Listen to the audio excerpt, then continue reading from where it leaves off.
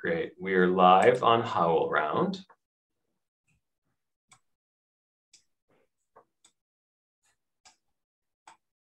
And I'm good for you to admit the audience. Have a great show. Thanks.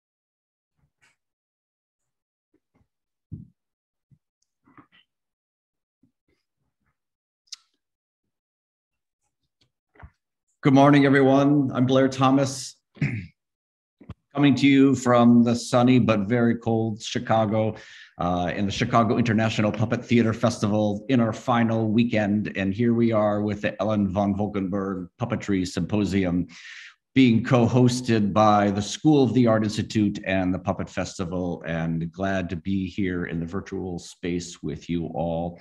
I want to just start by acknowledging that all the buildings that the Puppet Festival is taking place in, the almost dozen different venues that shows have been happening at, are all sitting on the lands that had belonged to the Anishinaabe peoples around the Great Lakes area, that included the Peoria, the Potawatomi and the Sauk tribes. And for centuries, these people have stewarded this land, and for this we express our gratitude. Today, we have our first symposium on race and representation in puppetry. And this is being moderated by my colleague, Paulette Richards. And I have to say, it's a great honor for me to be able to work with Paulette. She is an independent scholar and educator, puppeteer based out in Atlanta, Georgia. And she has worked with the Puppet Festival in our online classes. She's been a leader in our Catapult program, served on our recent strategic planning committee. And so she and I have co-created this year's 4 symposium panels. And her interest in puppetry covers puppetry in the Black Atlantic to animatronics and contemporary practices. She also co-curated with John Bell the exhibit at UConn at the University of Connecticut's. The exhibit was called Living Objects, African American Puppetry at the Ballard Institute of Puppetry, Museum of Puppetry. She was also a Fulbright scholar to Senegal and has led workshops at the Friends School of Atlanta, Decatur Makers, the DeKalb County Public Library, the Center for Puppetry Arts, and the Puppeteers of American National Festival. Paulette is working on a book entitled Object Performance in the Black Atlantic. It's forthcoming on Routledge Press in 2023. I have to just quickly say before I turn it over to Paulette that this event is being captioned and recorded by HowlRound. And so some of you are seeing it on HowlRound and others through Zoom. There's 2 methods. If there's a chat available to you, you can post your questions in the chat. There'll be about an hour of presentations, and then we'll have some half an hour of question answering from our panelists here. And other than that, I'm gonna pass it over to Paulette. Okay, greetings. Thank you, Blair. And thank you everyone for joining us for this third session of the Ellen Van Volkenburg Puppetry Symposium series at the Chicago International Puppet Theater Festival. I'm Paulette Richards, and I'm serving as the moderator of this panel on race and representation in puppetry. Just a brief rundown on what took place in the series before. The first panel looked at how object performance allows us to interrogate the hierarchized distinctions that Enlightenment philosophers like René Descartes drew between animals, humans, and objects. The second panel considered Robin Frohart's The Plastic Bag Store as an opportunity to reflect on the impact the view that humans are separate from the natural world has wreaked on the planet. And those two sessions have been recorded and are available for your viewing pleasure on live on the HowlRound.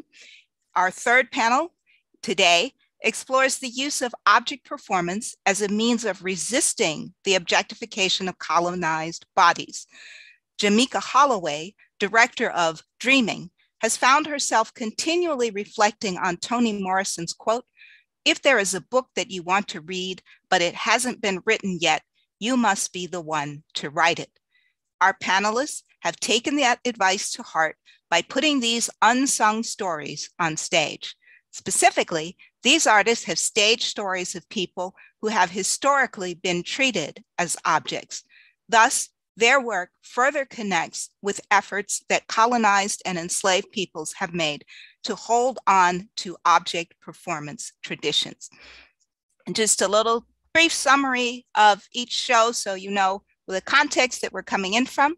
Dreaming has been postponed, unfortunately, to the 2023 iteration of the festival, but it addresses the legacy of racism in comics and animation by interrogating the work of Winsor McCay, specifically characters that he created for Little Nemo in Slumberland.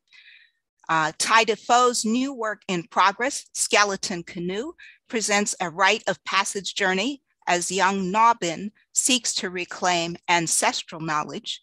And finally, The Bluest Eye is an adaptation of Toni Morrison's debut novel. The addition of puppets to Lydia Diamond's script is a novel way of inviting the audience to empathize with characters who struggle with their embodiment in objectified bodies. So we are honored that the creators of these fascinating shows have joined us this morning.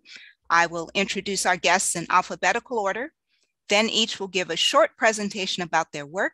And after those presentations, as the moderator, I get to pose 2 or 3 questions to start the discussion, and then we will open the floor for questions. We're happy to take your questions at any point in the chat, whether you are in the Zoom room with us or on the HowlRound live stream, and our crew will feed those up and we will get them out into the floor in the open session. So first to introduce Torry Bend, who is a puppet artist and scenic designer. Her puppetry has been seen across the country and included in festivals such as La Mama Puppet Festival, the Great Small Works International Toy Theater Festival, and the Puppeteers of America Festival. Her work, The Paper Hat Game, is a New York Times Critics' Pick, a Drama Desk Award nominee, and it received the Best Toy Theater Award from the Puppeteers America Festival, as well as an Unima USA citation. She has received grants from the Henson Foundation, the Mid-Atlantic Arts Foundation, Foundation for Contemporary Arts, and many other funders. Additionally, she is an associate professor at Duke University. Working with Torry Bend as the director of Dreamer is JaMeeka Holloway, an award-winning freelance director and producer based in Durham, North Carolina. JaMeeka was a 2018 Indie Arts winner, a 2019-20 grant recipient from both the Man Bites Dog Theater Fund and from the Ella Foundation Pratt Emerging Artist Program. In February 2019, she was honored by the African American Heritage Commission and Governor Roy Cooper for her contributions to the arts and culture landscape of North Carolina. She was recently named the 2021-2022 Roe Green Visiting Director in Residence at Kent State University. and her directing work has been presented on Northern Stage Shakespeare in Detroit, the National Black Theater Festival, Classic Stage, Dartmouth College, and the Duke Department of Theater Studies. After JaMeeka Holloway, we have Ty Defoe, who grew up in the Ojibwe and Oneida communities of his parents. He learned hoop dancing as a toddler and continues to incorporate the hoop dance and the eagle dance in his performances. Ty describes himself as two-spirit, rooted in words, a shapeshifter of artistic expression, bringing stories to life.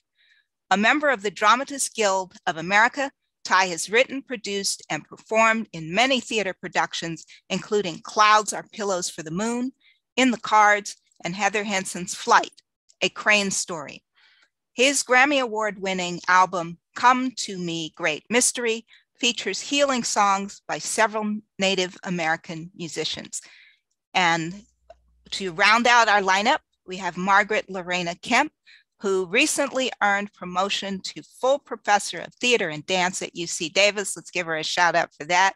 That's extremely difficult. She is an actor, multidisciplinary performing artist, and writer who completed her Bachelor of Science in Interdepartmental Studies from the School of Speech at Northwestern University here in the Chicago area. Kemp subsequently trained at the Shakespeare Theater in Washington, D.C., and earned certification as a master teacher in the Fitzmaurice VoiceWorks system. She also joined the faculty of MICHA, that's the Michael Chekhov Association. In addition to her work as an educator, she maintains an active performing career on stages such as Arena Stage, Yale Rep, and the Magnet Theater in Cape Town, South Africa, where she met Janny Young, who is her collaborator for this production of The Bluest Eye. Her screen credits include roles in Children of God, Bloodbound, The Orlando Jones Show, and Commander-in-Chief. So then we will now move into the panelist presentation, starting with Torry Bend and JaMeeka Holloway. Thank you. Hi, thank you, Paulette. Thank you, Paulette. Sorry, I was muted. I'm just going to make sure I can actually pull up my notes here. Okay, there we go. It's a real honor to be here in this virtual room with everyone today. And thank you, Paulette and Blair, for making this possible, for gathering all of us. As Paulette mentioned, JaMeeka and I were not able to actually perform our production with you all in person this year. We look forward to doing that in the future, but so grateful to be with you all right here and right now. So instead, we are going to be sharing some images with you today, tell you a little bit about our production and the process that we've gone through. I'm going to make a small note of correction, Paulette. I am actually the director and JaMeeka is the associate director, although that is a rich point of conversation in itself. And we certainly work as partners in this process. I just wanted to add, thank you so much for having us. I'm so happy to be here. Always in conversation with Torry around this work. It seems like over the last 2 or 3 years, it's sort of become this sort of ritual with us where we're always gathering in the name of the work. And also I want to say that Torry and I, even though we are in different locations, are in both in Durham, North Carolina, on the traditional lands of the Okanichi, Defoe, and Eno tribes, and would just love to share out our gratitude for their contributions, their original contributions to arts and culture and cultivation on these lands.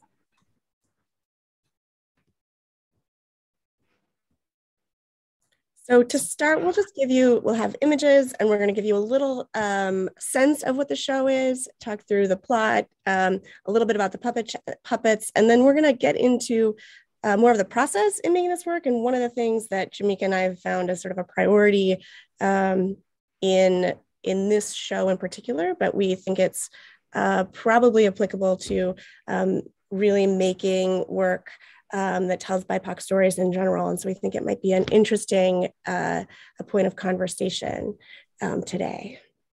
Sure. Yeah. One of the things that has continued to come up for us throughout every iteration of this piece is all of the ways that we can center care for the artists who are a part of this process, and some of the ways that we implement care, we've had to learn to do so the hard way, right? Like through sort of watching artists reach and meet bandwidth and capacity with the overall with all of the elements that go into this work, the mathematics of puppetry, the physical obligations, and then also, you know, when it comes down to mental health, and because so much of this, especially I think for people of color, this work becomes much more loaded.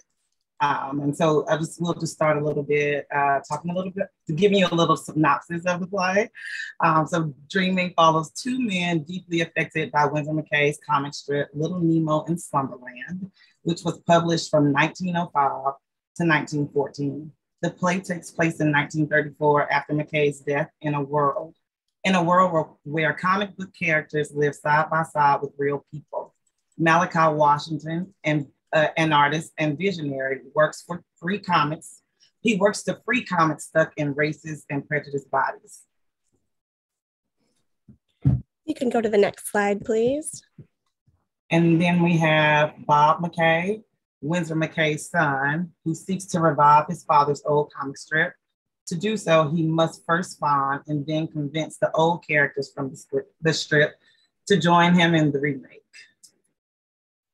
The two men confront each other and learn that Malachi was once trapped as the character Impy in Winsor McCay's racist depiction of an African boy who speaks only gibberish.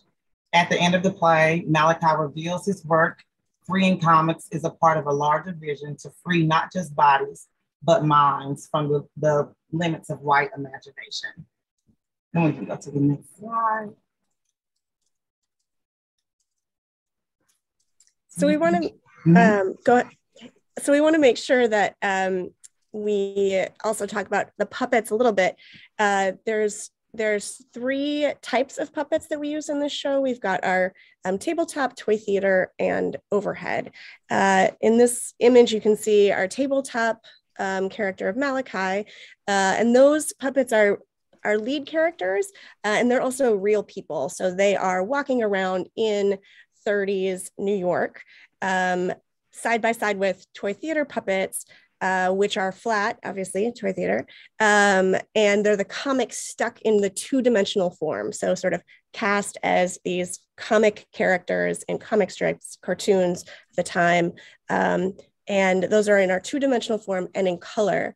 We also utilize toy theater to create the historic environment of New York in the 30s, the buildings, also crowds of people in Harlem, in Hell's Kitchen. So we get to see the movement and depth of the city through these black and white photographs of 1930s New York, in opposition to these comic images that are created by, that are original drawings that we have in the public domain that we've used of replicas of images from comics and cartoons of the time. And then our third type of puppetry is overhead. And we use the overhead projectors, excuse me, to tell stories of the flashbacks, memories, dream sequences, and Winsor McCay's cartoon work. In other moments, we'll use it to layer and to add texture to the toy theater world. But it also allows us to play with this idea of embodiment, dimension, real life character, and the flattening of racist and stereotypes bodies that are happening in these cartoons. You can go ahead and go to the next slide.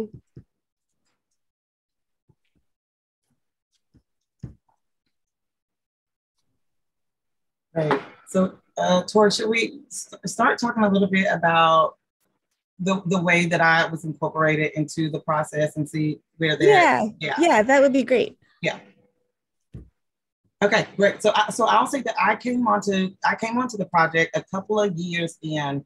I want to say, Torry, you had already done a couple of workshops of the piece. It had already sort of seen a couple of new lofts, right, new versions. And at some point, Torry got into collaboration with Howard Crafts, a Durham-based playwright, and Howard really crafted out this one of his specialties in writing is crafting out these beautiful Black superheroes. And so I love the world that Howard has really created for us here, where the rules are sort of set up to really be conducive for the world of puppetry, and really embracing that sort of like the scale of the comic book nature. And so anyways, I came onto this project because I think Torry was understanding that it needed a little cultural context around some of the ideas that were really shaping and forming around the work. And I think a couple of the things that we just sort of laid out on the table immediately is that what Torry asked the facilitator of this particular story, it also needed to be assisted with folks who could do a little cultural authentication around the shaping of the world. And I think that's probably around the first time that we understood the sort of care that this play needed. And then it started to grow as we were thinking about who the performers of the work is. And as you can see with some of the images here, how difficult some of the embodiment may be for, and we haven't even gotten to, I think, the more explosive ones. But in the world that we're creating, 1930s, the world that we're exploring this in, 1930s, there's a lot of loaded material that needs to be handled with a lot of responsibility, a lot of informed choices. And so I feel like, am I taking this the right direction? Doing a great direction? job. No, you're doing a great job. You're doing a great job. Great. I think it's useful. It's so useful to hear your perspective because I think it's meaningful that JaMeeka came in later in the process, and because she was needed. And in retrospect, and as we've been learning, as I've been learning through this process, it's easy to say, well, I should have done this sooner, but it is important to do it as soon as you realize it, even if you were wrong to not realize it earlier. And so, yeah, JaMeeka came in really at this point where it was clear that cultural contact was essential and that I was not able to provide that alone. And I can go more into that history, but I wanted to make sure that JaMeeka, you had kind of finished what it felt like to step in and to become a part of this project. Yeah, and because I don't come from a background of puppetry, my work has really been centered on live performers, live theater on stage. This learning the mathematics of puppetry, really the logistics of all that goes into it was also just so illuminating in that time, especially coming on in the role that I did. Because what I was learning and really gleaning is not only are these, these puppeteers operating these objects and these, these puppets, I think there was such symbolism in the fact that they're also building the world of this story as they are sort of setting up, scene to scene. And so so for me, it's like, rebuilding the world of their traumas. And so I think, that impulse for us to really sit deeply with the ways in which this story was told, like what the makeup of this casting needed to look like for the thriving of it. And then like, what are the sort of conversations that we need to be having around it? And I think we were really blessed with a very, curious cast, and a cast that was really that really leaned into dissecting some of these moments of imagery and even some of the sounds. I remember we had this laugh at one time that we cut's no longer there, and so there were also these like sonic elements of the play that really had to be reshaped when we made the decision that this play was going to be about community and care. And we haven't always done a great job of like staying on mark with that, right? Like that should be said. But I think, you know, again, like very early on in the process, just thinking about all of the elements and how they came together, we knew that like we had a responsibility to these artists to move in a way that was unique to puppetry. And as JaMeeka says it, you know, I certainly came to this, but we came to this through process. This work was created and started because I had come across McKay's drawings in a book and just found his scale change and his perspective shift and his dramatical theatrical visuals absolutely compelling. And as a puppet maker and also with a scenic background, it just felt like it was begging for some sort of puppetry adaptation. Probably next slide. I think I've got enough of my slides here. But I took these original drawings way back when, this is like 6 years ago now, and went on an artist retreat to really make this adaptation. And what I quickly realized is that I had a really big decision to make. And that was I going to make a piece of work that ignored some of the main characters in Windsor's work? Or was I going to actually tell a story and comment on Winsor McCay? And that question, you can look at previous adaptations of Little Nemo and Slumberland, and most people ignore Impy. Most people just drop Impy from, it's been done as a theatrical play, a musical. It's been done as a cartoon. And most people drop the character altogether. Some people, in one case, I think someone had turned Impy into a sort of pet like rabbit for Nemo to run around with. And so really that question was so important. And what I realized is that I wanted to make sure that we were interrogating Windsor. I wanted to make sure we were looking at how these comics impacted cartoons and animation today. And to do that, we had to show both the brilliance and the flaws of Winsor McCay. We are running short on time. I can't believe that. I know that was one. So I'm going to just jump. JaMeeka, is it okay if I kind of jump to my last question? I think one of the things that we've come to in this sense of care that JaMeeka talked about and how essential that is that we need to be prioritizing the care while making difficult work, but it's greater than just prioritizing care for puppeteers or people of color. It's really understanding that that puppeteers often in puppetry take second fiddle to the object itself. And that could create a place where we are not seeing and not attending to the puppeteers that are enacting and bringing these things to life. We as puppet makers spend a lot of time on all that detail, on all that scenery, those puppets. We don't want to cut them. And yet, particularly when dealing with material that is sensitive and dealing with performers of color and wanting to center people of color and the stories of BIPOC folks, we need to make sure that we're tending and creating space and making sure that this process of telling difficult stories isn't re-traumatizing anyone and can be actually a healing process. So I guess my question with that is, how possible is that? Certainly in our process, that has been the thing that has come to the front as we've learned how to be better at making this work. And it's something that as we go forward, want to continue to make sure that we're getting better and better at. Okay, thank you so much, Torry and JaMeeka. And that is an excellent question that you have put on the table.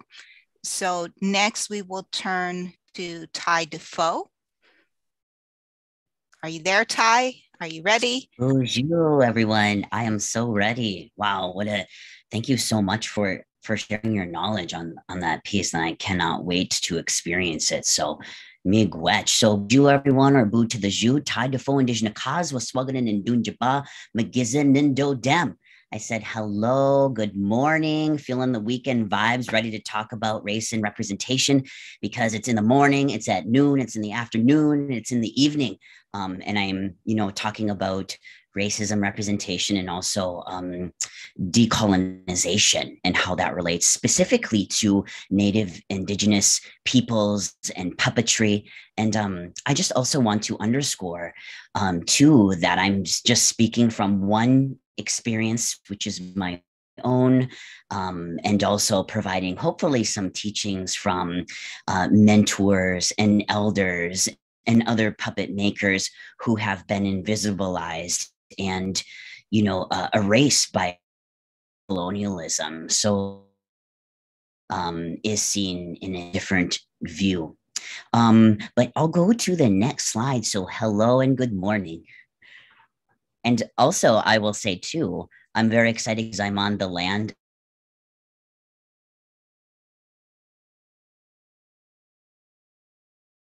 of the Council of Three Fires. So here is a photo I've embarrassed share of myself. At the age of 7, that started working with objects in the objects called hoop. And hoops, it's a special dance. And first sort of hoops out maybe 24 inches in diameter, and you begin to make different animal formations. You get to make different relatives, as I refer to the 2-legged, 4-legged, winged, and rooted. And so, so I just wanted to share this with you all once when I had bangs. But this dance is very highly, it talks about how we are all intra and interconnected, which is very important as it relates to Indigenous Native philosophy, in particular, the Anishinaabe people. So I'll go to the next slide.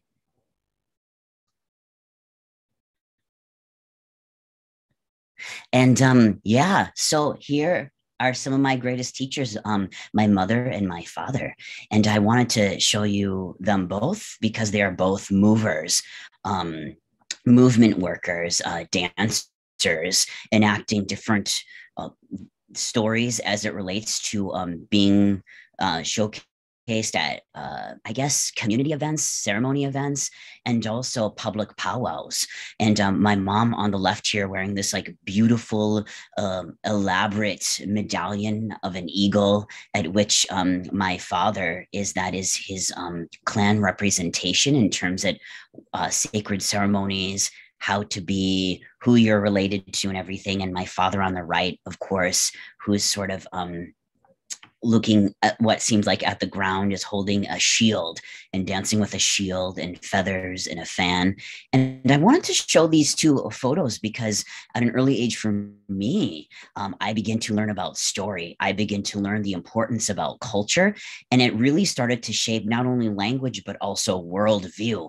So when I think about, object, for example, I think when I think about object as an Anishinaabe person, I think about subject and I think about relative, right? So not necessarily, things described as nouns, but, when something has a word in the language, it becomes real. It actually becomes relative. So what are the ways that we are making, reciprocal relations with so-called objects, stories? They actually become a living, breathing entity.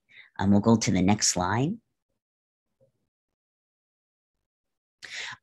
Here is my grandmother. I kind of pulled out, my grandmother went to a boarding school, right? So folks don't know about boarding schools, and I hope that you do. This is very important as it relates to Native Indigenous history, because these boarding schools at a time, language was taken away, hair was cut, stories were taken away. This began this great white settler colonial project, right, of completely invisibilizing and erasing Native Indigenous people from their homelands, from their stories. And since we're talking about puppetry today, puppets, right? And all of the things that make you who you are. So I wanted to show you the sort of cookie cutter, like personified image of what, everything should look like. It should look like the same thing.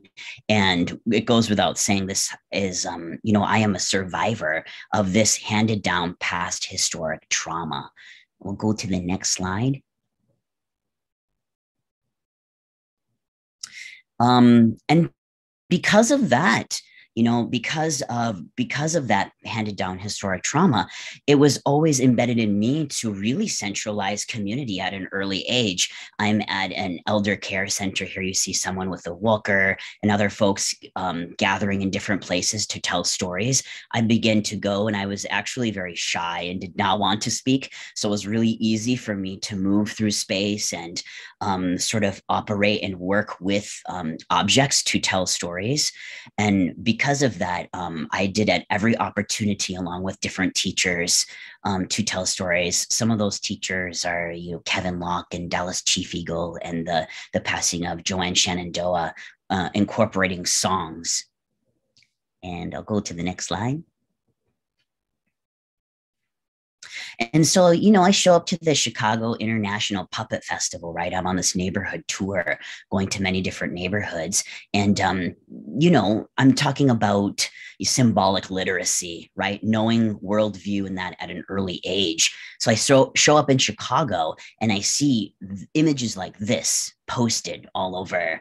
I think this was taken in last week over at Navy Pier inside. And you see there's a Black Hawk.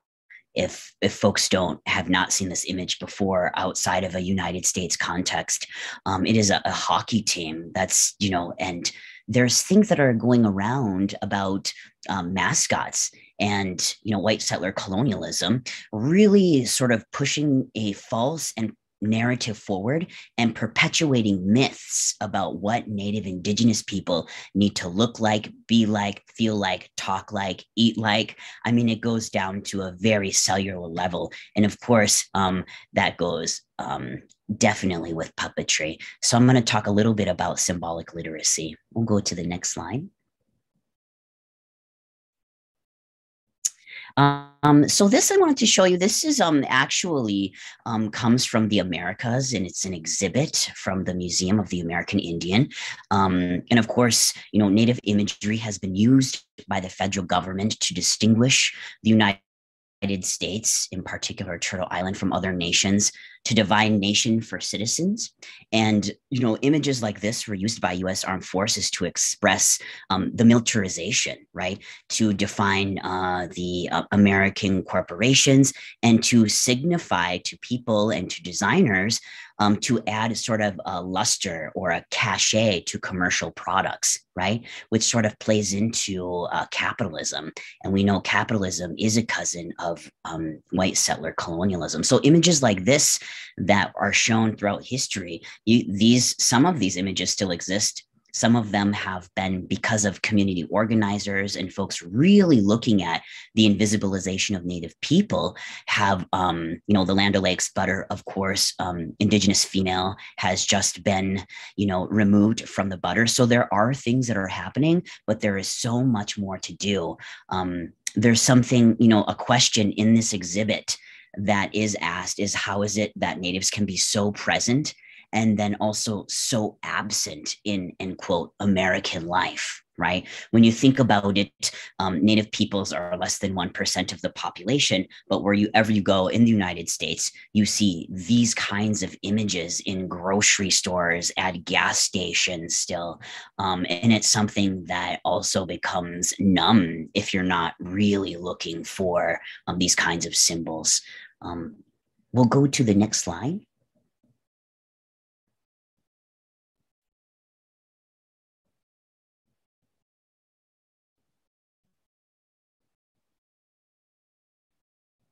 Yeah, every time I look at this, I'm just like, wow, it's just almost unimaginable when I think about ancestors and what folks had to, sort of go through. So we could be here today in 2022, and I could speak here in the Zoom. So these, some of these images might be familiar to people, right? So there is something coursing through, of course, the enclave of the puppetry world, as well as a greater political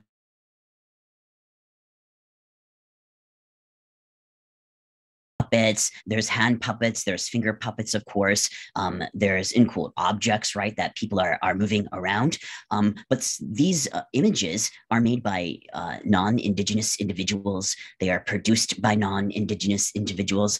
They are directed by non-Indigenous identity identified individuals, you know, and the image on the left here is, you know, is very, it's, you know, a marionette puppet mechanically works like a marionette puppet. But if you look very closely at something that's personified like this, the symbolism is so far reaching to be native or indigenous, or to exemplify what a native indigenous person might look like based on an era of romantification, of exotifying indigenous men in, you know, warriorship roles and leadership roles, you know, and of course, the perpetuated myth of the Thanksgiving tale, where, you know, so much is not said about the genocide of Native people in Turtle Island.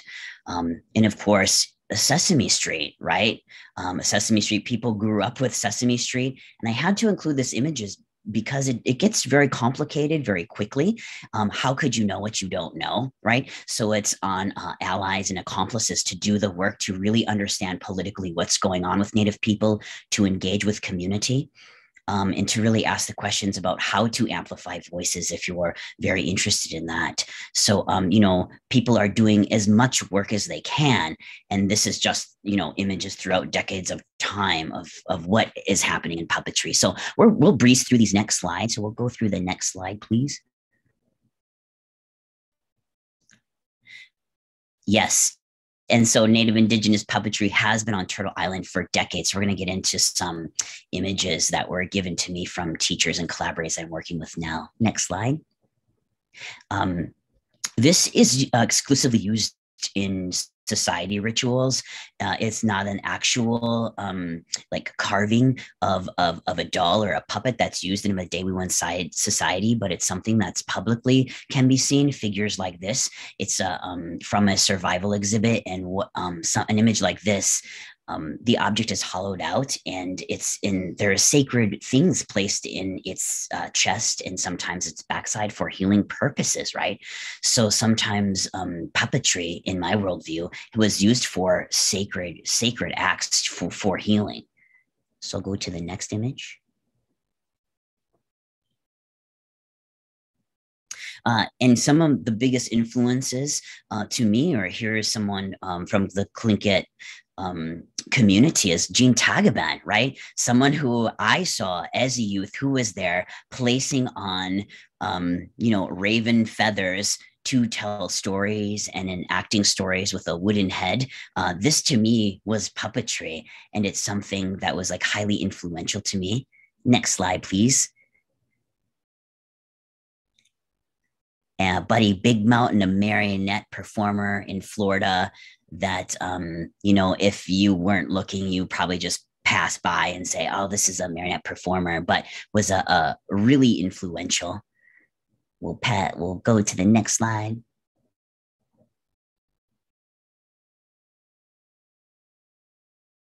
Here's another picture, and next slide. I just wanted you all to see these really amazing images. Corn husk dolls from the Haudenosaunee Nation, right? Dolls that were given to teach about vanity to young women. Next slide.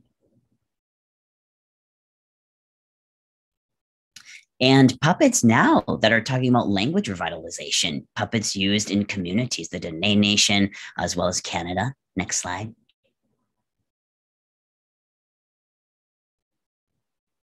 And the Cree Nation, right?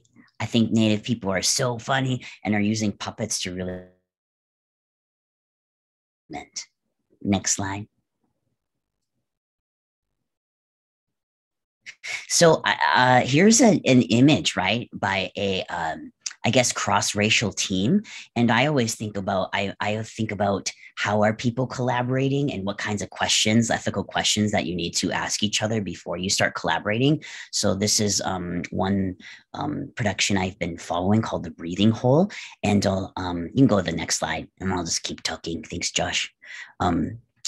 You know, it's like it is. What does it mean to think about stories and puppets as a tool for resistance to fight against colonial inequity and erasure, right? I think these are things that if you're collaborating with someone, you like need to talk about right up front, because, you know, it's the difference about being, in quote, good or being real. Like which one would you like to do? So next slide.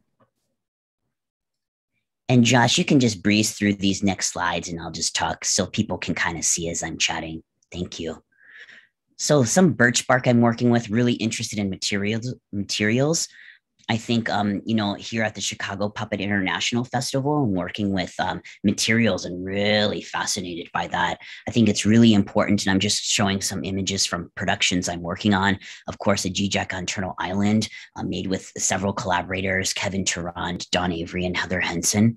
And, you know, a lot of this work, I think, because it isn't, you know, out there so much, it's really galvanizing people to engage in dialogues about that. Some of these puppets, of course, were made by the Jim Henson Workshop, which I was so grateful to work with different artists and bring alive stories and bring those to people. So people can think, especially Indigenous youth and people in our communities, that our stories are animate. They're animate things to be heard and spoken of. Of course, if you were on the neighborhood tour, I utilized materials such as wings that were given to me at a young age. And I kept using those, of course, to study the movement of objects in puppetry. And we'll get into some of these next slides with the skeleton canoe. And Josh, you can just keep tapping that return button so folks can see that. Maybe you all have questions to ask me, so I don't have to talk so fast about each slide. That is at Tiny Tempest Farm with Blair. So Skeleton Canoe, I'm working with a few different collaborators, Kate Freer, Blair Thomas, and Mark Denning. We began conversations and talking about this piece, and Blair approached me and really wanting to do a 360 holistic view of an Indigenous piece. And I, you know, really thought about what that would be, what it would look like, what conversations would happen, you know, going to ask permissions from elders in the community about using specific materials, how to get bark from trees. The piece is called Skeleton Canoe, and we're doing an in-work progress showing this weekend. There's Blair, of course, my ally friend there, taking a bow, right? So it is really, you get really intimate in some of these conversations with folks. You know, Blair and I told Blair, I was like, you know, if you're not dreaming 7 generations ahead, you are not dreaming big enough, right? And that's a philosophy when we first started chatting that becomes extremely, extremely, extremely important. We started talking about truth-telling, liberation, nourishment, healing, re-remembering, and of course, always to deepen democracy. So I end here with saying, what does it look like to challenge present colonial legacies and imagine a decolonial futures? Thank you so much, everyone. Much more to say. Reach out if you need. Okay, thank you very much, Ty. As always, that was very educational and fascinating. And so we will bring in our third final panelist, Margaret Kemp. Margaret, you're muted. Oh, I'm muted now. Hello, everybody. I just want to thank the festival and these wonderful, hopefully one day collaborators that have been talking about their work. Just really, really inspiring. And I would sort of like to tell you the form of this. I'm going to talk, and then we'll see a clip of the Bluest Eye that you'll hear all about my collaborators and the process of creating this work. But I do want to start, if you don't mind, Ty, with my paraphrasing you. If you are not dreaming 7 generations ahead, you're not dreaming big enough. And I think that that was really the impulse for my imagining the Bluest Eye as a work for object performance, as particularly puppetry. I'm two things. I'm an artist and I'm an academic. I have students that I feel a sense of responsibility for in their, what does it say here? He wrote me something. I have some glasses to see. Boost my sound a little bit. Okay, got you. Can you hear me now? Okay, great. Did you hear the quote? I paraphrased Ty. You heard that part. Okay, great. So I just want to say there are two parts of my brain and two parts of the process that we're in creating this work. One is that I teach, I have students, and I'm responsible.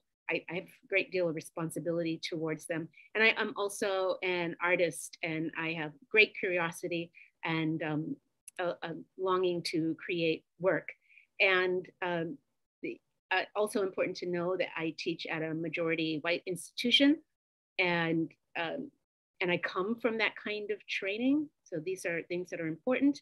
And throughout my training, there's always been very little for me to do in the classroom besides do scene work in class and maybe small roles on occasion if somebody was feeling especially nice to me. And I think that that is, JaMeeka talked about care. That is not the way to care for our students of color. I think it is, I felt it's a strong responsibility that I take to give my students an opportunity to explore work that is culturally specific for them and challenging for them. So this is where this work arises from. I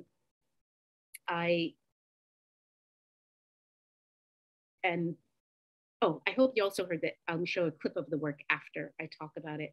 And I'm going to talk about all the way through the process, because we didn't put on a play. We started reading plays and asking questions. And The Bluest Eye was just one of many plays that we read, but this was a play that many people responded to. Lots of people had questions, and lots of different types of people had questions. And I started to really think about how would a community with just, at the most 3 African-American students, if they wanted to be in it, would be in it. How could we do that? And with a show that required 13 actors, what is a way to do that? And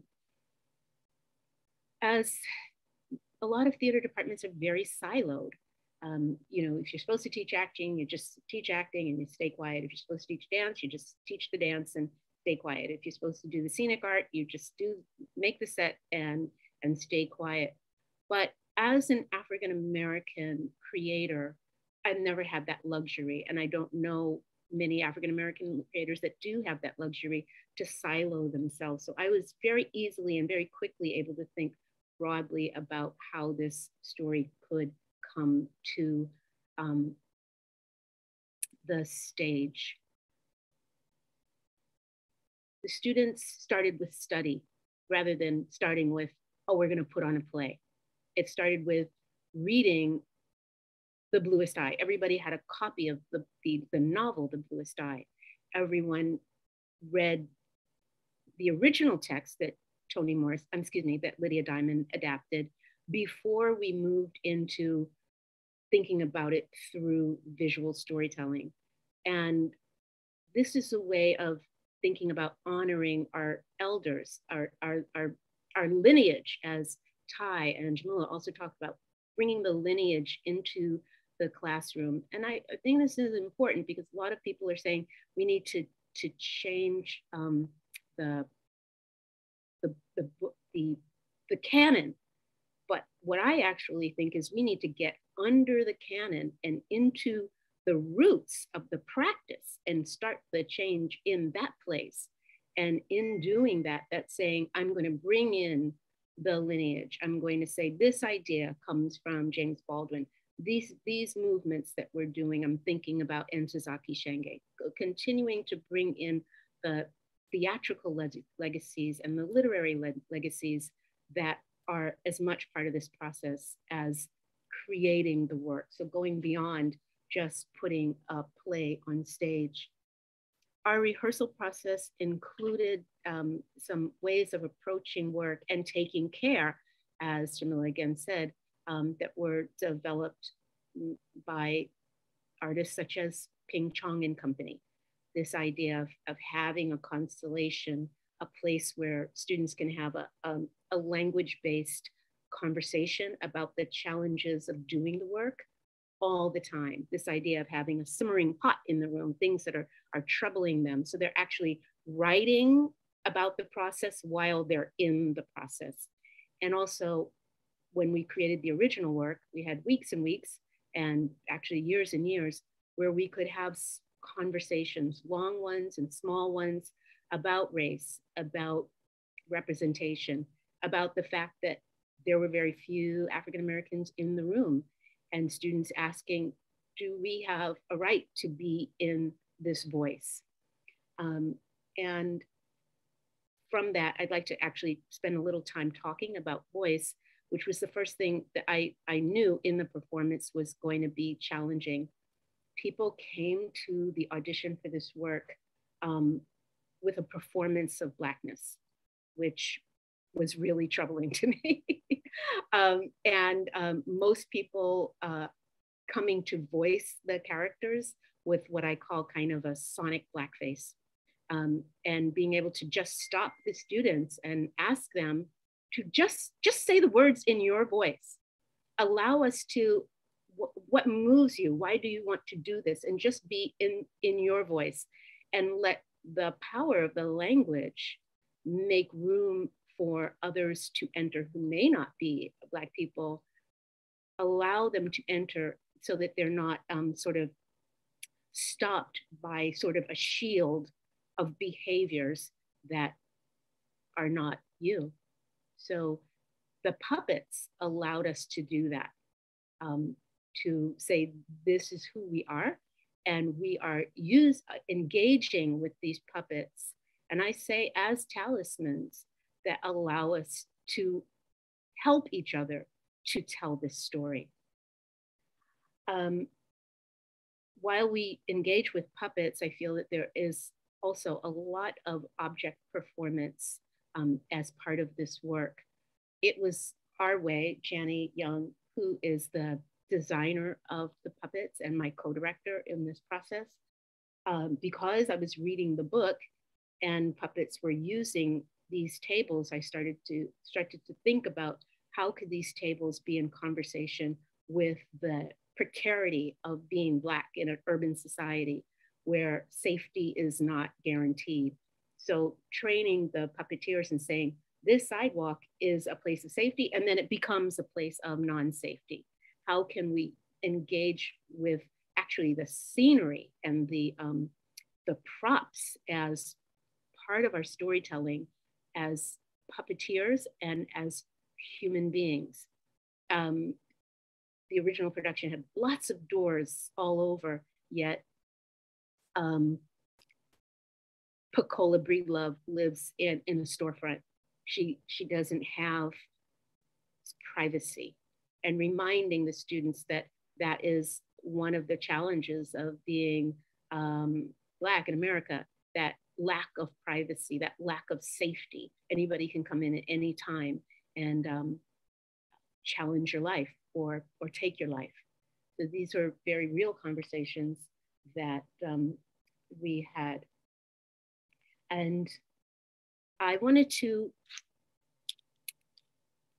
talk a little bit about what was a prologue in the piece, and is a prologue in the piece.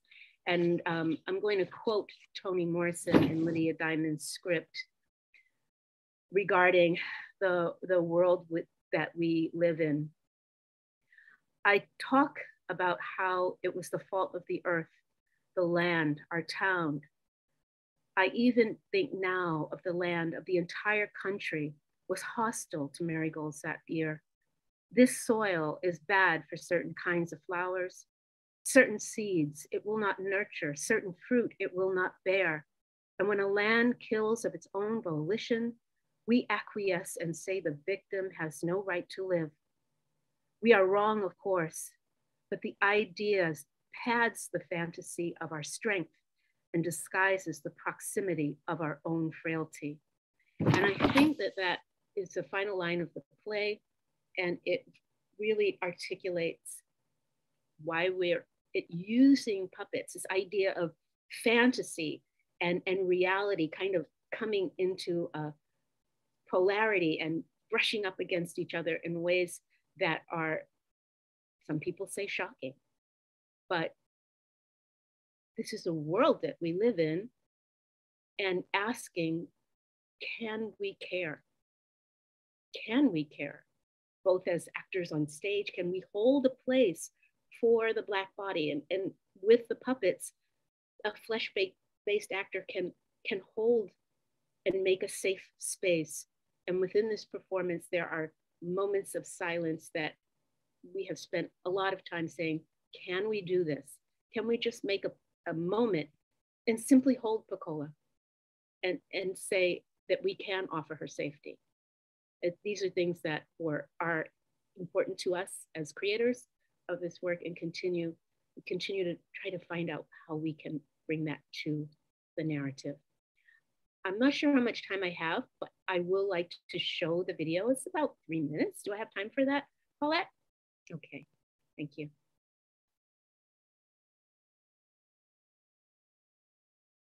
This is Mrs. Breedlove when she gives birth to Pecola. And our company still is a multiracial company, and this is Austin Brown and Anarita Mukarzel with Claudia. This is a scene where almost the entire cast is engaged in what has become a very tough scene for us to rehearse. It is a scene about humiliation. And in my practice of directing, these are not scenes that we do over and over again. Maybe once a week. These are not things that we take lightly in how they impact both the actor in their bodies, as well as their mental archive, their spiritual archive, so that they are not, to the best of our ability, that we are not asking them to continue to perform trauma in a rehearsal process. And next, please. And this is another scene with another puppet. Some of our puppets are full body puppets, and some of the puppets are only parts of the body, because we are coming to this play from the point of memory, the point of archive. And as an individual, if your flesh is the archive, sometimes there are details that are missing. So I just want to strongly credit Jenny Young in her very careful exploration and questioning of what remains in the memory. Next slide, please. And this is Jasmine Washington, and again, Anarita Mukarzel. And Jasmine Washington was one of my students when I started the process, I think in her junior year, and we were finally able to bring it into the stage in her senior year. And I actually credit Jasmine. If it hadn't been for Jasmine and the fact that I had faith in her ability to be an actress, that we would not have gone, I would not have done it, because I had this student who needed an exploration to allow her gifts as an actor to come to full fruition. So thank you. And next. And this is the articulation of Pecola. I did not have an intention of casting 3 actors in the role of Pecola. The first actor I cast is Tiffany Nwongo, who is in the back. And these other actors came to me, actually. I recall them coming to my office and putting a fight in for the role, saying that they were actually Pecola, and that I had overlooked the fact that they are Pecola. So this became, while it is a smaller puppet, I asked Janny, while she was still in South Africa, where this conversation with using puppets, if it was possible for us to have 3 actors voicing the puppet. And within the text is divided among these 3 actors, and most often not at the end of a thought, but right in the middle of the thought, or at the beginning of the thought, because often that's where the impulse to speak or the impulse to move is. And in this way, I was able to draw in Toni Morrison's use of music as part of the Bluest Eye storytelling, and certainly across the canon of her work. And wherever I could, thinking about what's happening in jazz, where Soaphead Church is one of the characters in the Bluest Eye, but also in jazz. How can we bring in other elements of this canon that I'm vested in preserving to the stage? Next slide, please. Why is it only Black lives and not all lives? That's what I'm saying. Like your favorite because if Stephon Clark was Stephen Clarkson, you'd be having a very different conversation.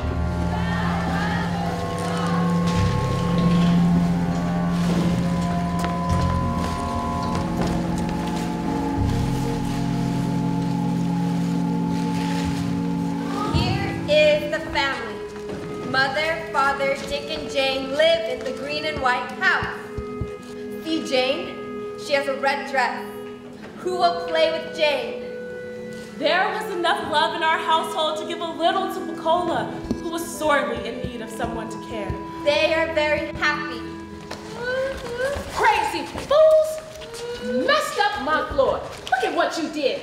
Mama said you're here because your mama and daddy went at it, and then your daddy burned up your house, and now you're outdoors. Claudia! What? It's true. It's true, isn't it? I ain't outdoors. We just staying away for a minute while Mrs. Breland do some things around the house. I knew this was a falsehood. We had heard people talking. Girl, you heard about the Breedloves? Lord knows if it's not one thing with bad people, it's another. You cut yourself. Look, it's on your dress. Oh, don't cry. Oh, Lordy. I know what that is. You ministrated. Am I gonna die? No, you're not gonna die. It just means you can have a baby. It's true I can have a baby now? Sure. Sure you can. But how? Somebody has to love you. Oh, how you do it? What? How do you get somebody to love you? Please, God. Blue eyes like Shirley Temple or Barbie. Oh, yes, yes, that's good. It happened. And so is the ugly, untidy how of it. It's not my fault.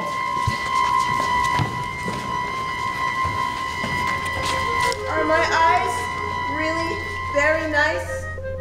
Really, truly, bluey nice. Really, truly, bluey nice. The truly bluest eye.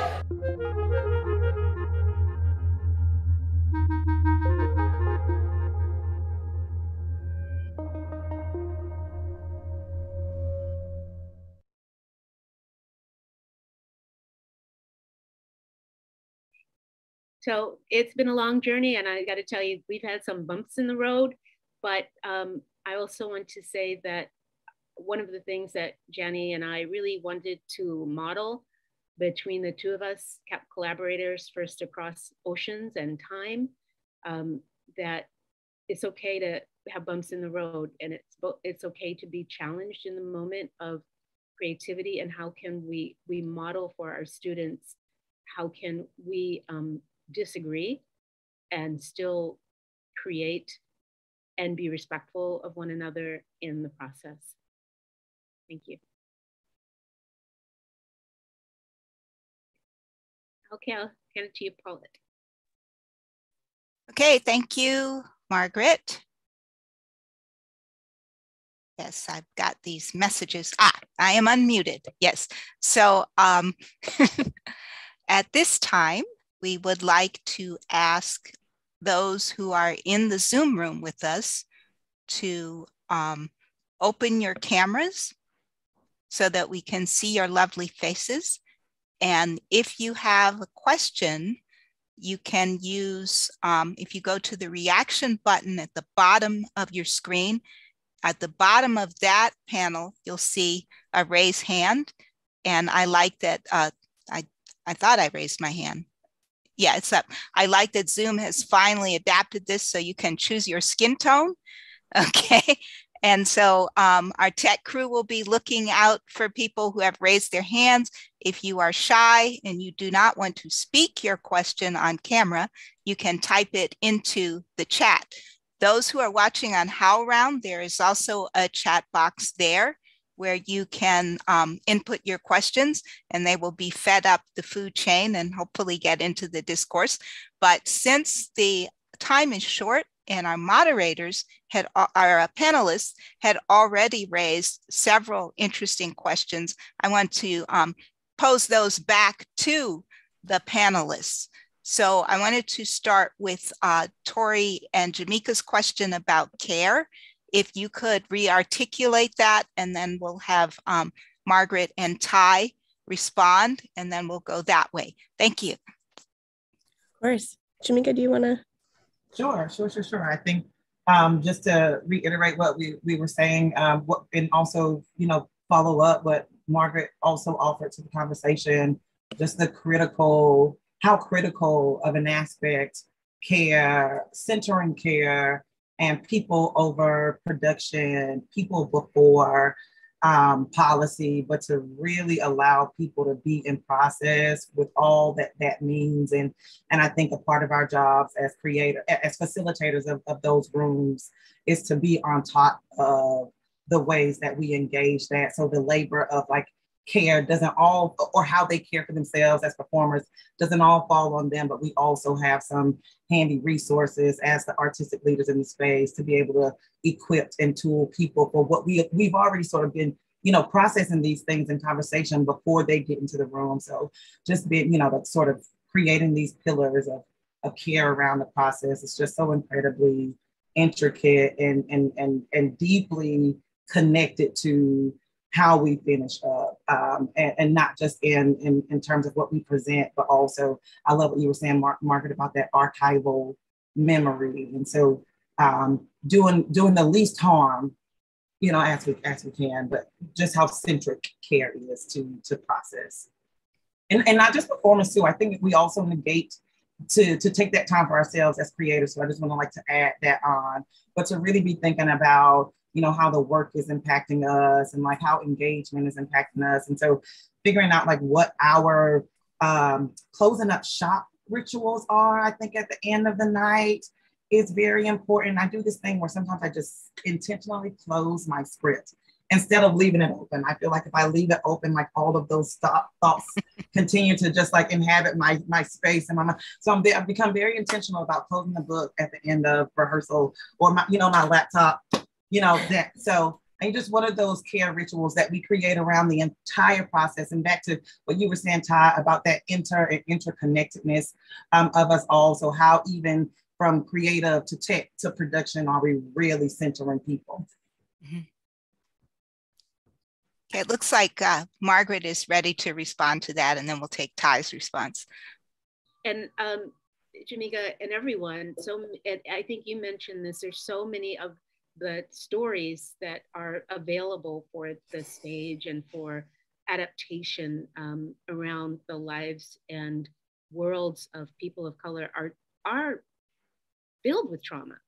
Mm-hmm. And the last couple of rehearsals, I've been reminding the cast that while the Bluest Eye is, there's also there's not only generational trauma, there's also generational love.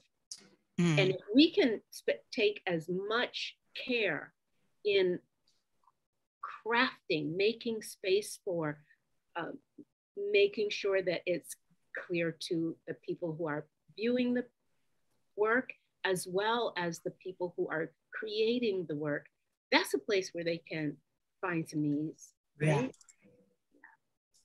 Okay, great. Ty, would you like to talk about care? It could even be about how you care for yourself. Yeah, well, I think that, centering care is a value. It's an ethic that I work with, because I think these are instilled in the values of culture. And I think, keeping at the forefront at every opportunity is who does the work serve, right? That's when you are even gathering, collaborators. I'm working with Kate Freer and also Blair Thomas here on our screen. who is with the Chicago Puppet International Festival who do not identify as Indigenous. And there are folks on the team who do identify as Indigenous, but it's like, how do you endeavor to expose and dismantle bigotry and biases in different ways? And that to me only comes from a shared leadership, because toxicity that negatively impacts racialized structures in terms of colonialism and capitalism that everyone is prone to, even ourselves as Indigenous people are acculturated to colonialism. How at every step of the process, how does this impact the environment, social, economical ecosystems that the production is happening, right? So and that to me can only come about from shared leadership and deepening that democracy, because it's decision-making powers, right? Like, what would it be like if there were 4 directors who are sort of looking at a puppet and how it moves in the space? What would it be to have, grandmother, auntie sitting in the corner and valuing this cultural knowledge that can impact the piece? And to me, when I think about care, I think about how is one indigenizing and decolonizing time, space, and resources at all stages of that, because that kind of accountability is vital to the health of a piece so it can have sustainability. Okay, thank you. So let's go to Margaret for the second question open to the panelists. Do you have something you would like to articulate? It's certainly around care. I actually think I did that in my presentation, but I will articulate it. Yeah, again. you did, but we heard a lot of stuff, and so I need a question that everybody can respond to. Thank you. Okay, but it was it. I'm going to answer the question with a question. Because a lot of times you at least with me, you can embed the care into the rehearsal process because you have a long time. But what happens when you come to the festival and you have 10 days? Yeah. And I will say, I'm just going to own it, that I thought that the care that we experienced and made room for in the rehearsal process would necessarily carry over. And there seemed to be a lot of pressure on the cast, sort of expecting and needing the same kind of care. So how will I incorporate that into future times when the process is much smaller, to make sure that at no point, I always tell students I have very little interest in putting on shows. Right? That it still feels like we're a community, we've cared for each other, and this performance is a result of that. We're not just putting on, I don't want any shows because then people think I don't like it, but just put on a show, jazz hands and smiles, right? Yeah. Thank you. I don't have the answer for it yet. It's something I need to work on. Okay. So Torry, JaMeeka, or Ty, you have a response or thoughts about that?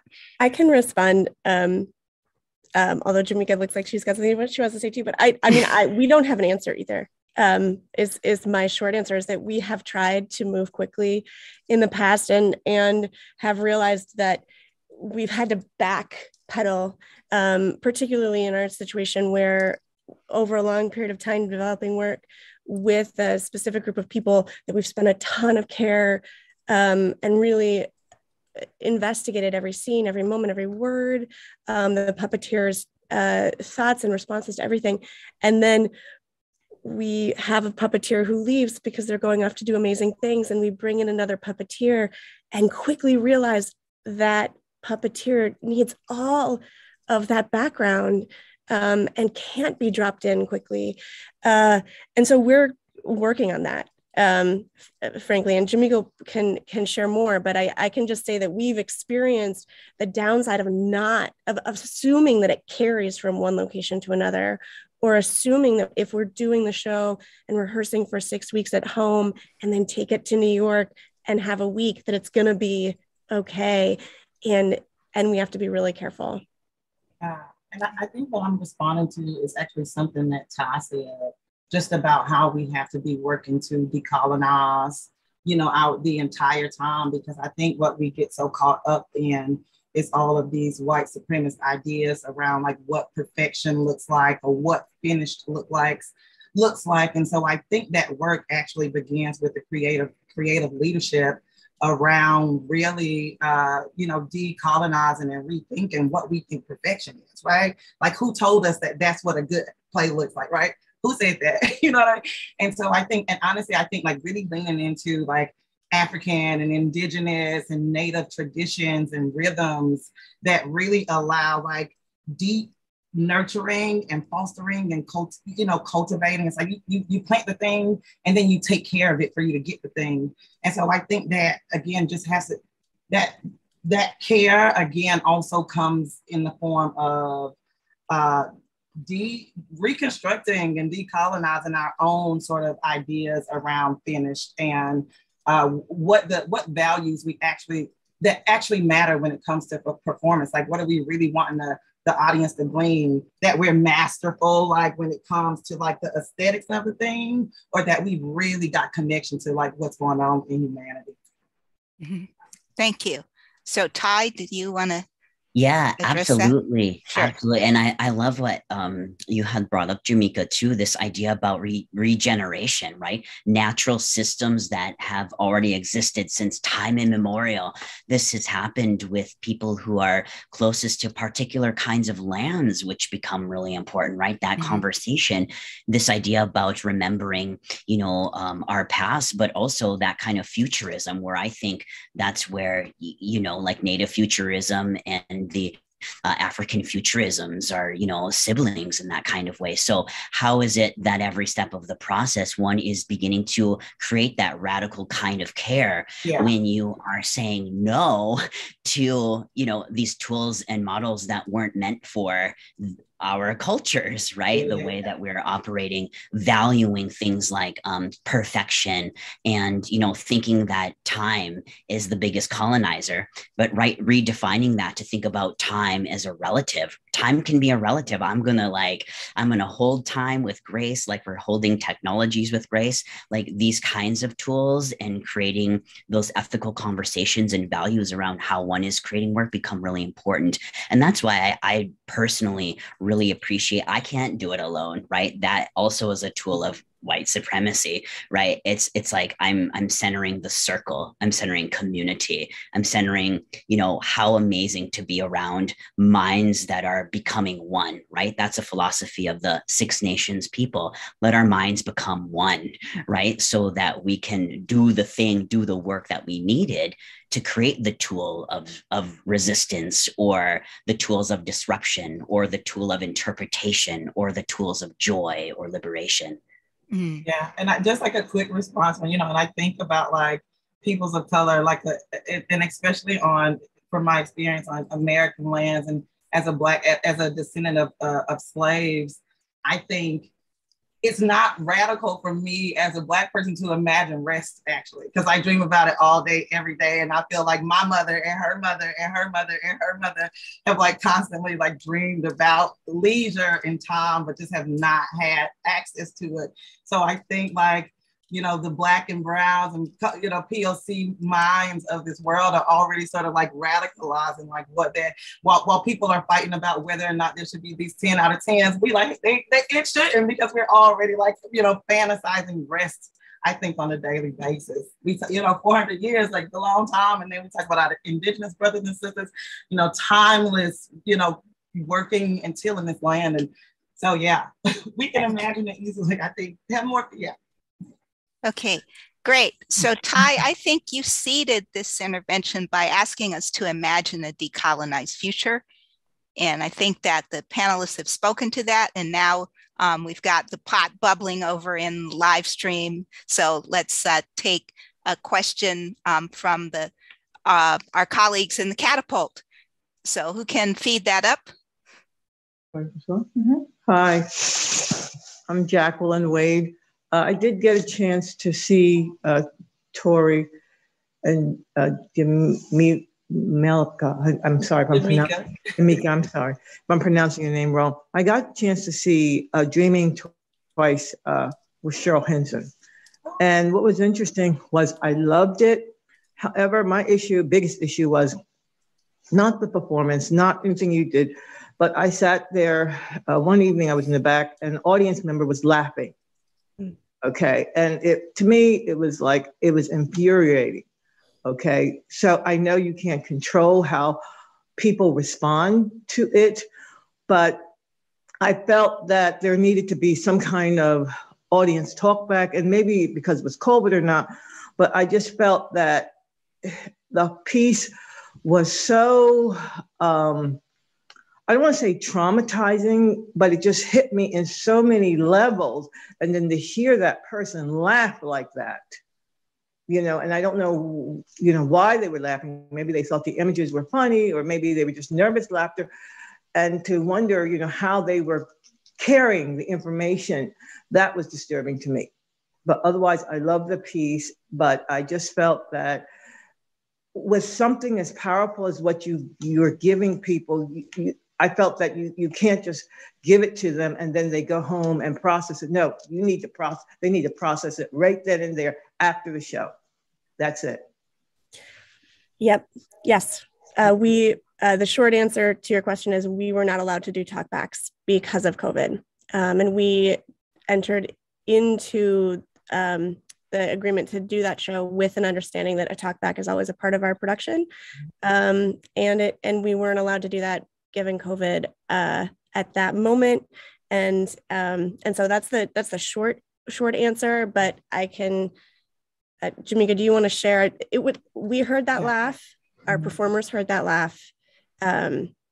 We also, it was something that we really needed to then have a discussion about and talk about, because it was surprising and upsetting to the company as well. I think my response wants to assume no harm and wants to give space to the fact that could have been a trauma response, right? Like sometimes our bodies react to things in ways that don't make sense to other people, but because we all sort of hold trauma and harm, in various places, I want to just sort of give space and grace to say it could have potentially been we just don't have context around, what that laugh is. And then one of the things that I've also, Torry's right, that we have said, talkbacks are an essential part of our process. And I think that we've also sort of, in line with that, also sort of created this system of how our artists of color don't sort of get overwhelmed by those talkbacks in those moments right after they come out of performance, when people are trying to unravel and unpack their feelings. How can we also be protective over, the needs? And so Torry's y'all just look at me or flag me down if somebody's kind of got you cornered, I'll swoop in. But also so yes to the talkbacks. And I think also we have, we've also wanted to be very careful that even though audience is ready to sort of unpack and unlock things, that our performers have just come out of a whole hour embodied experience with these objects, and that deserves a little, some sensitivity as well. Mm-hmm. Okay, thank you. So on my clock, it's 11:30. I don't know what HowlRound does or when they cut us off, but can we squeeze in one question from HowlRound? I think we can, Paulette. And first of all, just on HowlRound, we're hearing so many great reactions to all of the panelists and the work that you've shared today. So thank you so much for that. We can't take all the questions, but here is one from Tim. What are some ethically based best practices when working with puppets that hold or carry a different racial, ethnic identity, gender expression, or even species designation than you, the human actor? What are some ways to work with that? I think I'll start off, and if that's okay, Paulette. Mm-hmm. One of the things I think is actually starts with before you even pick up the puppet is to create some community agreements for the the folks that are doing the performance. Community agreements can include things like don't assume identity, making room for apologies and for folks to step back if they've made an error, making space for that. So that's what I'm going to offer, that even before you pick up the puppet, what are they going to be the agreements for the community of people that are creating that work? Mm-hmm. Great. Anyone else? I think one thing I wanted to share is that we found in our process that finding space, and actually, Margaret, I think you mentioned this in some of your performance, discussing your performance as well, is allowing space for the puppeteers to respond to the moment if needed as themselves. And that became a great tool for us, that in particularly with characters that have ideologies that are racist, or in this case are one of our puppets, giving voice to the puppeteers as themselves, so that they don't feel complicit in the moment or complicit with even the character that they are performing, allowed us a little bit of space in the context of that moment, particularly with these ideas, although that's separate from the question of identity, but allowing that individualism to come through in an open way. Okay.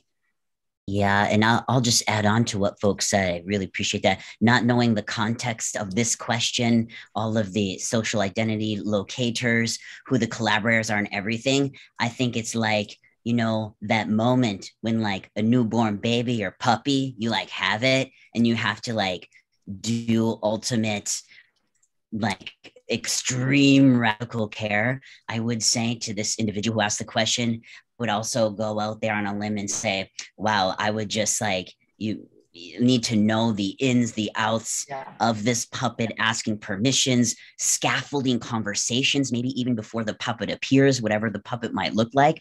I mean, literally going down to that microscopic level, because we are at a time where there is so much atrocity. We are not even like post a racial reckoning. It is happening right now. And this is why I'm so grateful for this conversation.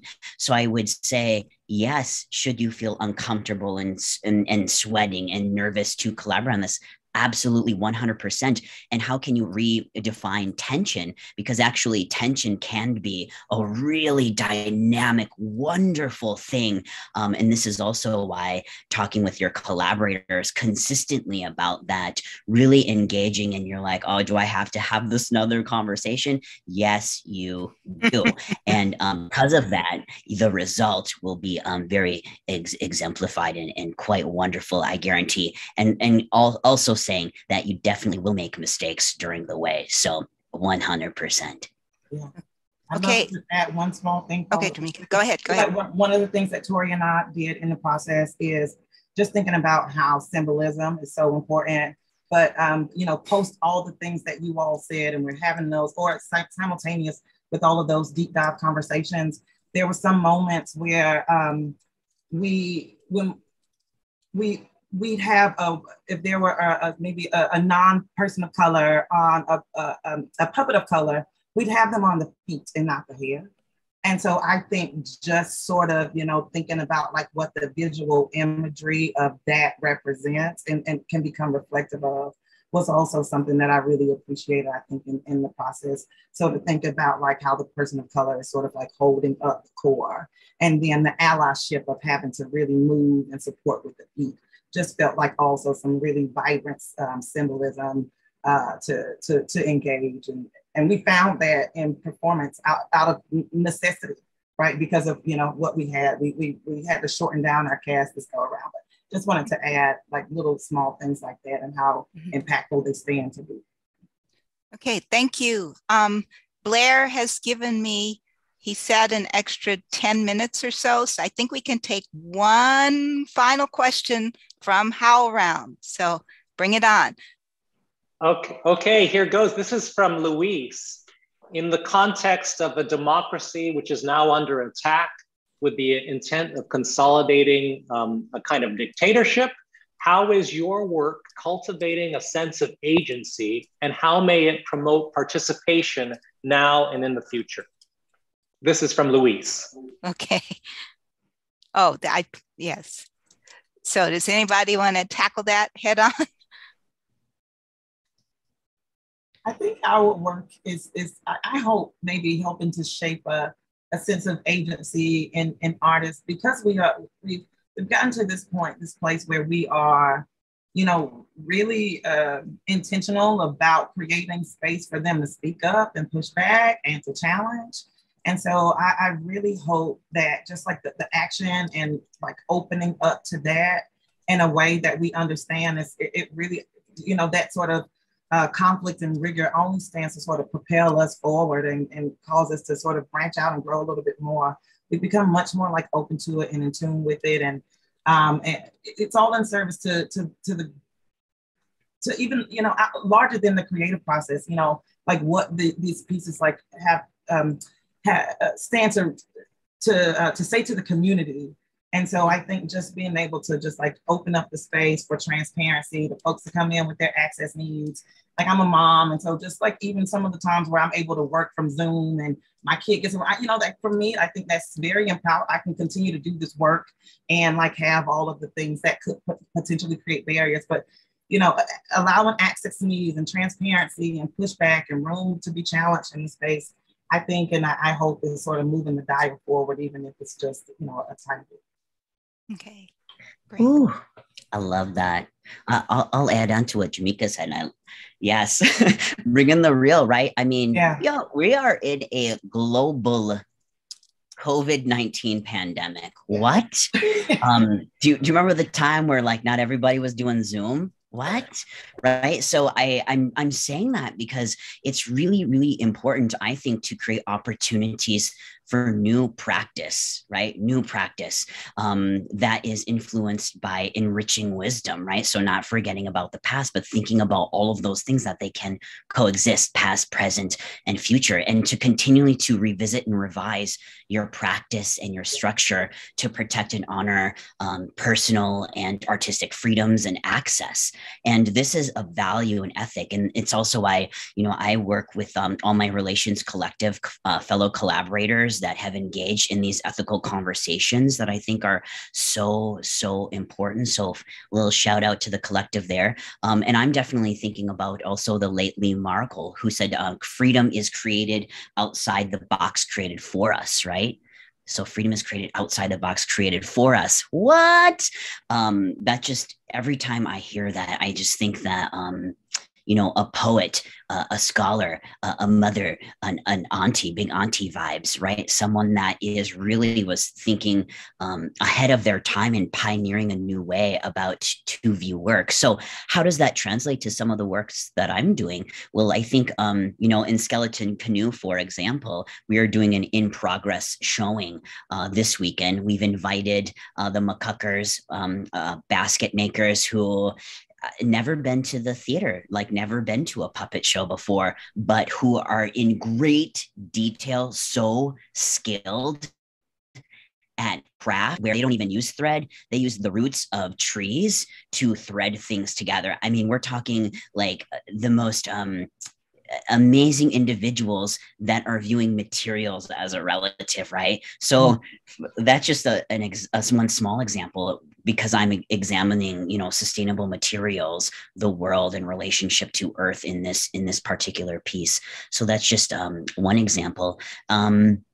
And then the other thing I will say is accountability. How are you holding yourself accountable continually, right? Is it a closed rehearsal space where you're like, nope, no youth can see this magic that's going to happen here. Like everyone must stay outside until Friday. Or are you in an open rehearsal process where anyone can come in and, come see the work and the hands on the work and view it? And obviously wearing protective wear, masks, and all of that, doing the COVID tests and things as well. So I feel like there's so much opportunities for this that I think we must decentralize self and open up into that inclusivity circle.